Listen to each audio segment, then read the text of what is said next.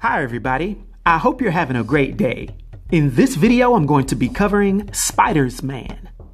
He made his first appearance in Spider-Geddon, issue number 3, that was released in November of 2018. This being has the persona of Peter Benjamin Parker from Earth 11580. But to be clear, it is not Peter. Now, for all intents and purposes, the being has approximately the same characteristics of Spider-Man. Being around 5 feet 10 inches tall, although the weight would be variable, as well as him not having any eyes, any hair, or any true skin.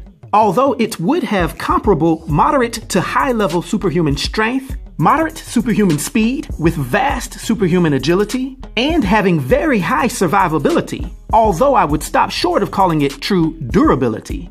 You see, Spider-Man is actually a hive mind of thousands of separate spiders that have collectively possessed the memories of Peter Parker. And this, combined with the fact that they were already genetically modified, is what gives him his powers. And there's one more unique perk that he seems to have, which is the potential to be immortal, seeing as how his consciousness is spread throughout the entire swarm, and that any one of these spiders could potentially go on and multiply, carrying his consciousness with him into the future indefinitely.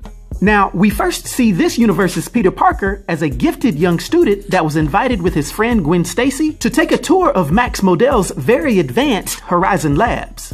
It just so happens to be that the two friends stopped to look at an experiment of a massive colony of spiders that were being bombarded with radioactive particles, which was supposed to be genetically modifying them somehow. But this brief observation would turn into a tragic accident when Peter fell into the colony itself, where his body was completely devoured by these ravenous spiders.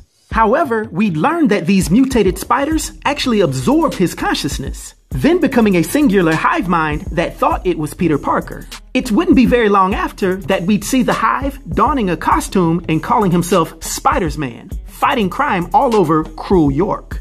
He'd really show up when the Goblin Queen's crew was wreaking havoc across the city, with the Green Goblin making the mistake of grabbing Gwen Stacy just as Spider-Man arrived. And while he was preoccupied with the multiple goblins in front of him, he was snuck from behind by Jack-o'-lantern, who slashed at him, cutting the back of his costume open. But this didn't work out well for Jack-o'-lantern either, with him being horrified at the hundreds of spiders that poured out on him, going into his mask and completely incapacitating him. This horrified his buddies, and they immediately took off. And despite Gwen thanking him and trying to convince him that they could actually reverse the process at Horizon Labs, he said it was too late for him to be anything but a monster and warned her to stay away from him.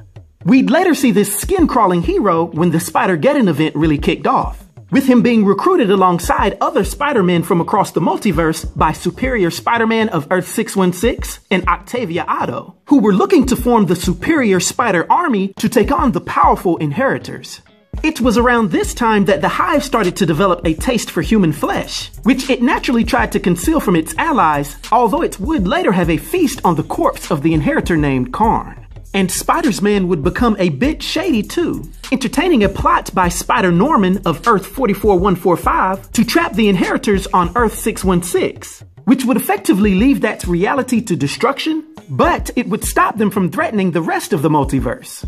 Soon thereafter, Spider-Man and Spider Norman would leave the group, both of them being teleported to the web of life and destiny. And before this dimensional hopping web could be destroyed by Spider Norman to trap the Inheritors on Earth-616, Spider-Man would make sure to spread some of his spiders throughout all the different realities, giving himself a presence throughout all the multiverse. The next we'd see of him would be on Earth-616, spying on Superior Spider-Man for himself and Spider Norman to plot an attack against him. But when Spider-Man subsequently thought he had the drop on Otto and attacked him on his own, the Superior Spider-Man would drive him off and actually capture one of the spiders before they could all teleport away. This wasn't good for this lone conscious insect. And after being tortured by Otto, this spider would spill the beans about he and Spider Norman's plans. Now, due to his powers and abilities and his influence on the Marvel Universe, for my 1 to 10 rating, I'll give Spider-Man a rating of 6, which is an expert rating. I hope everyone enjoyed this video. I'll talk to you next time. Be sure to like, subscribe, and join the new Sage.